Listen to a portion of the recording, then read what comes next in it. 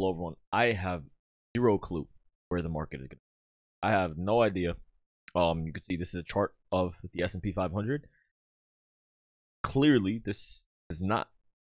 This is both a bullish and a bearish setup. It's bullish because we can clearly see a lot of buyers entering the market.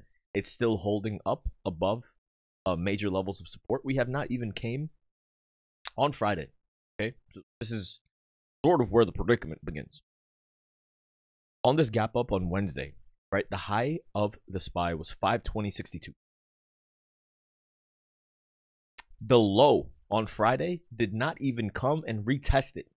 We did not even come and fill this gap on Friday, which still shows a lot of strength in the market, which is why I have no idea where the market is going to go. In general, this week, cool. I do think that we should hit 515, 516 on the SPY. That's fine. But there's a lot of different bullish factors to take into consideration as well. And I'm going to explain.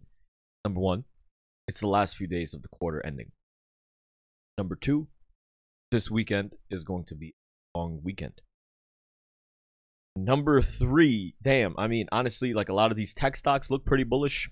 AMD, NVDA look like they want to bounce. Amazon, Microsoft, Apple, Tesla, they're all starting to bounce. This is a pretty bullish indication that we didn't even get a retest of the low here.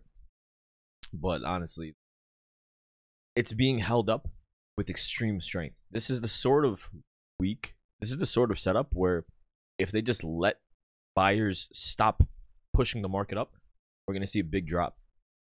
That drop should only be like intraday or something. I have like a big $6 or $7 move down.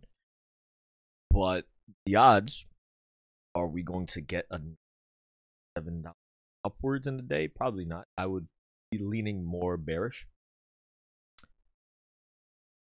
But yeah, I have zilch, zero idea what is going to happen with the market. And that's okay sometimes, because still make money day trading, regardless of where the swing day-to-day market is going. So guys,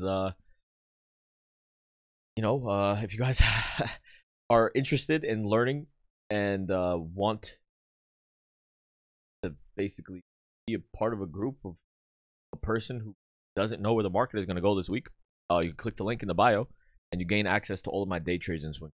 We're in a bunch of swing trades already. Day trading wise, we barely lose. So I mean, that's a given. So yeah, I'm not gonna sit here and waste your time anymore. I have no idea where the market is going to go this week. And I hope you guys had a wonderful weekend. I hope you guys have a wonderful last week of the quarter. Love you guys. Take care.